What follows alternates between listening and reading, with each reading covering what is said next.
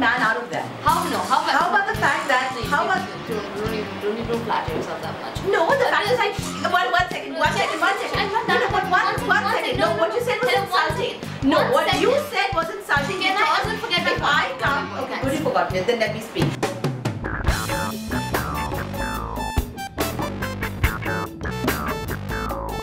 At 44, if I can bring into their life years of experience, wisdom, no, I'm not tattooing myself. This is a reality. I do have experience. I do have wisdom. I have traveled the world. There's a lot of philosophy. There's a lot of.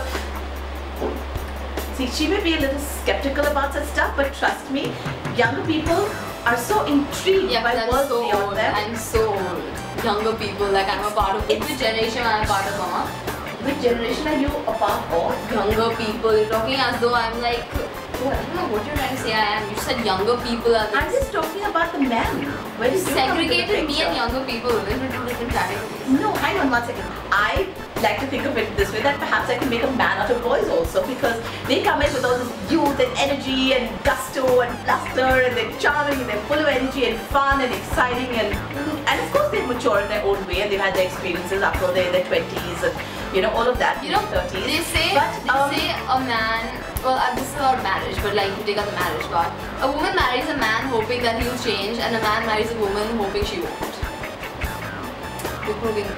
No, so my point is, through experience I can tell you that they have learned a lot from me, that they thank me. I'm not going to make you into a man. Let them stay boys if they want to stay boys. They have to transition on their own. They transition from boyhood to manhood. But they don't know. If you need to help them make the transition, then they are not men. Something men has to don't help them need make transition. women to help them transition. You can be a catalyst in someone's transformation process. Something just makes it faster.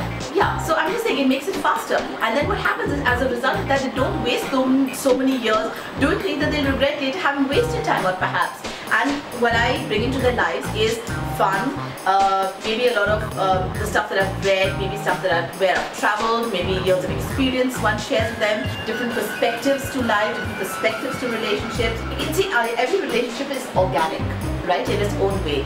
And at the end of the day, clearly I bring something into their life that they feel is lacking. Otherwise, why would they be with me when they can probably be with somebody else their own age and not have to suffer society looking at them in a sense of, why are you with an elder woman? Why would they want an elder woman to be in their life unless the elder woman is bringing something into their life that is immeasurably different from someone their own age? Think of that. Mama wants to date boys. I do not. I just said date boys. No. I just said I wants to date boys. Please, this is Pooja Bedi wants to date boys. No. Pooja Bedi wants to date boys. She's got stuck.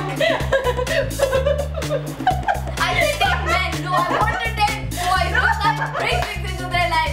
Good for you. No, I've gotten 6 months to all the creepy stuff you want to do. I'm just saying. Pooja Bedi wants to date boys. No, Pooja Bedi has dated younger men. No, boys. No, we were boys. She dated boys and she made them married. By the way, I disagree with you. Anyone man. I'm just saying, Aaliia, it's not that they were. Pooja Bedi likes younger boys. No, Pooja that is Bedi not the way it is. younger boys. No. Guys,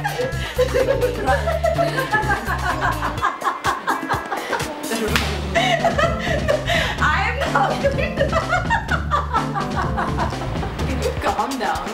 Just go. I can't calm down. She's gonna die. I am gonna die laughing. She's gonna become Pooja Bedi wants boys.